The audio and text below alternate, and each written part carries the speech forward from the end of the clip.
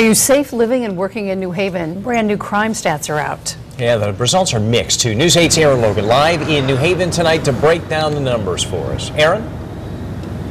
Well, Darren and Ann, crime is down 9%, but murder is up 29%. That's why Chief Lamone says it's important to have increased foot patrol in neighborhoods like this New Hallville one, where 85% of crime happens. People we talk to say there should be police presence everywhere, period. As Kim Abrams stares at the New Haven crime statistics report on her Edgewood Ave porch, she gets frustrated. No, I don't believe this. I really don't. She says she doesn't believe the positives. Rape, aggravated assault, burglary, and larceny are down.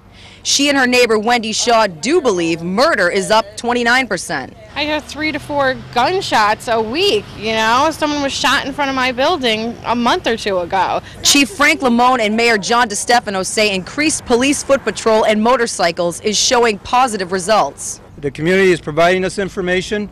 That's the reason why we're solving these homicides. Police say the most recent example is a murder scene right here on Clay Street Saturday.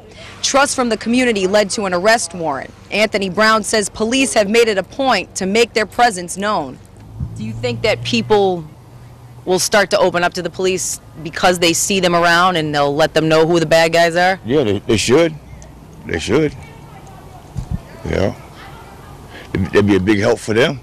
Chief Lamone says the main goal is getting guns off the street. Shaw wonders if this is possible. Help kids find other activities to do so they don't involve themselves in drugs and gangs, and they need some other outlet. Now, I asked Chief Lamone about the FBI crime statistic from this past May, saying that New Haven was the 4th most dangerous city in the country. He says you can look at those statistics and read them anyway. The bottom line, crime is down, and the city is committed to getting guns off the streets. Live in New Haven, Aaron Logan, News 8.